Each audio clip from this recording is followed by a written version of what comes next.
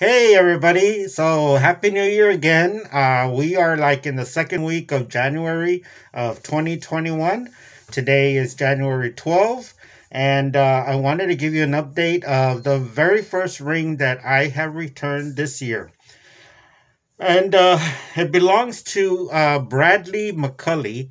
He graduated from Smith Cotton High School, and it's located in Missouri, and he graduated in 1982.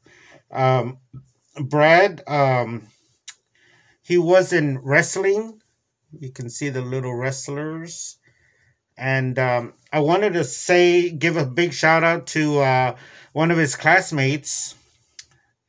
His name is Tom Carr. Yeah, he was in wrestling with him also. So he was the one who helped me find him. And yeah, so this was a couple of days ago when we found him.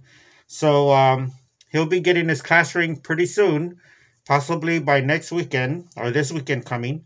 Because on Thursday, on the 14th, I'll be going to the post office to go drop it off. And he gave me his address already, so I've already wrote it down in this envelope, and gonna put his ring in there, and it'll be going soon to him. So anyway, just wanted to give you the update and the very first ring that I'm returning this year. So yeah, and I have a few more that I'm gonna be looking for, and hopefully I can find the owners. So yeah, so that's it. I just wanted to give you the update, and yeah, Smith. There's their mascot. They are the Tigers.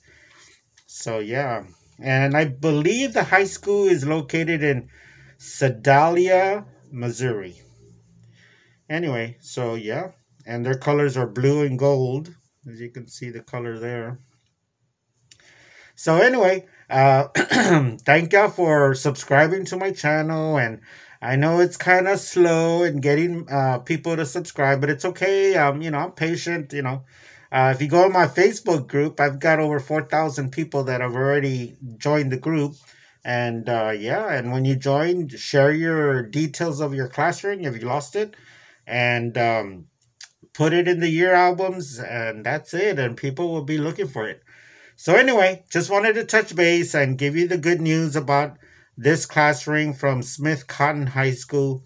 Belongs to Bradley McCully, and he'll be getting it soon. All right. See y'all later. And don't forget, have hope, keep the faith.